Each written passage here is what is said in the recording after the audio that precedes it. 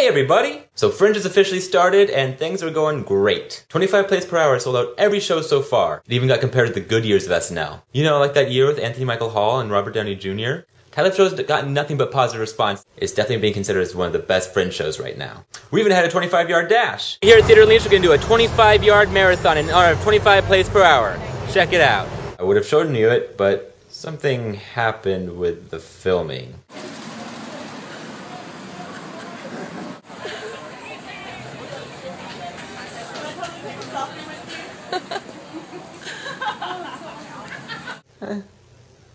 Have you seen our shows yet? You really should, because they're pretty awesome. You should come check it out.